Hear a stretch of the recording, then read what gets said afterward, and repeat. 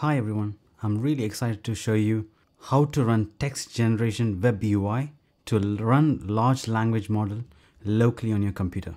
Let's get started. First, type git clone and then text generation web UI. I will put that code in the description below. Click enter. Once that is cloned, navigate into the text generation web UI. Inside the folder, you should be able to see a lot of different files. So start Linux, start macOS, start Windows. So if you're using Linux, you can start this one. If you're using macOS, you can use this. And if you're using Windows, you can use this. I am using Mac, so I'm going to install using macOS, start_macOS.sh. Click enter. This should automatically download the required packages and then install text generation web UI on your computer. This might take approximately a minute, so I'm going to skip that step. Now in this step, it will ask which GPU you are using. In my case, I'm using Apple M series, so I'm going to choose C and click enter. This will automatically install the required packages according to the specification we just mentioned. All the packages got installed now. Next, we can navigate to the URL which is mentioned here. So just copy this URL and then go to your browser and then open your browser. This is how the interface should look like. Now here you can go into the models tab.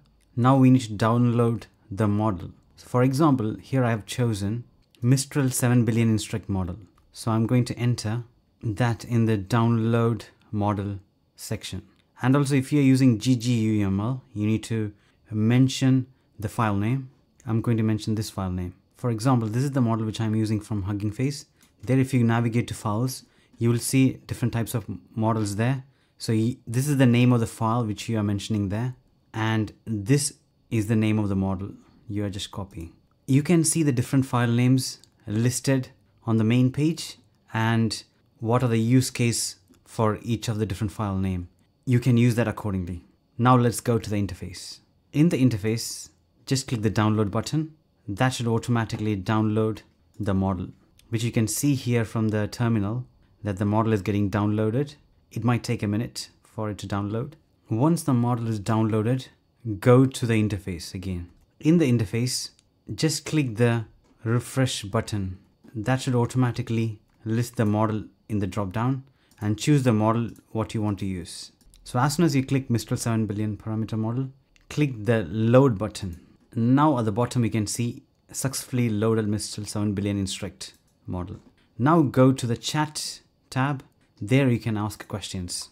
Give me a meal plan for today. So it gives a breakfast, snack, lunch, snack, dinner and dessert plan.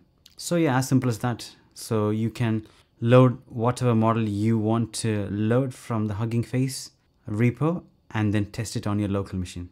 If you like the video, please do like, share and subscribe. Thanks for watching.